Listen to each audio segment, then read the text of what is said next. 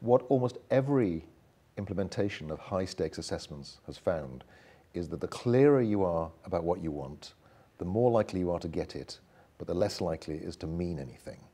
So what we've seen is teachers getting better and better at preparing our kids for our national curriculum tests, yes, and the scores on those are going up. They've been doing that by neglecting the things they used to teach that are tested in things like the whole book reading. Yes, the Pearls and the TIMSS and the PISA results, and those scores are going down. So we have this strange situation where some scores are going up and some scores are going down.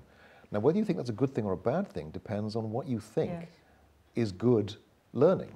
But you take the headline, don't you? You don't look at what it was actually testing, right, and that's part of the problem, isn't it? But our kids are getting better and better at a smaller and narrower range of things. And my worry is that we cannot predict the world that our young people will enter, in the, either as consumers, as citizens, or as employees.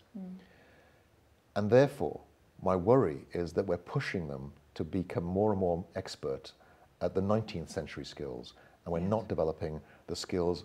And I think Seymour Papert said it best. He said there's only one 21st century skill, and that is the ability to act intelligently when you're faced with something that you've never seen before. Yeah, that ability to change, to master change. That ability to think and to be smart in the face of new situations.